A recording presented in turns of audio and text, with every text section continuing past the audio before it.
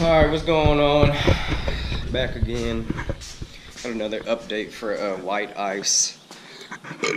So, as I said previously in other videos, or the previous one, I was supposed to do a 4.7 drop, 26s, and then I think that was it, just getting it notched.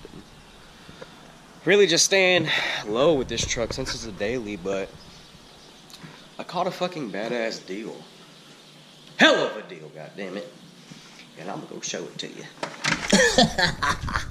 Face ass. No, but yeah, like I said, I was supposed to do the drop kit and the 26s, so, but instead went ahead and did a 7.5 inch rough country lift kit. So let's see, this is the rear blocks. There's a U-bolts in there, shocks. I'm really just gonna say he's going to fucking up on them springs or struts. I'm really not too positive on that. Crossbar bars, and then the spindles. But yeah, I got all that, and then I got these bad boys. Yes sir, yes sir, yes sir. So these are a 24x14 Offroad Monster M12.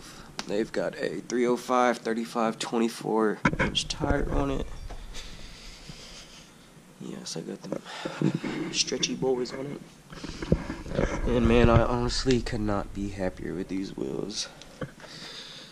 Like I said, I was planning on the drop kit and fucking 26s, but honestly, I don't know. I think I just seen this deal on these, and I was like, "Fuck it!" I pulled the plug. Plus, like you said, the other truck out there is already like that, so I was like, "Fuck it." But yeah, what's today? Today's the 27th, I think. Today's 28th. I scheduled an appointment. I got an appointment with Cali Customs in OKC tomorrow. Gotta go drop off the truck tomorrow morning. They're gonna redo the truck. They're gonna throw the lift on and then mount the wheels, and then what else? I think that's it. He said turnaround time should be like a day and a half, so we'll see once that's done. Can't wait. So yeah, but yeah, appreciate you for watching. You know what I'm saying? Like, subscribe, comment. Stay tuned for the next video till we see that bitch. Alright, take care.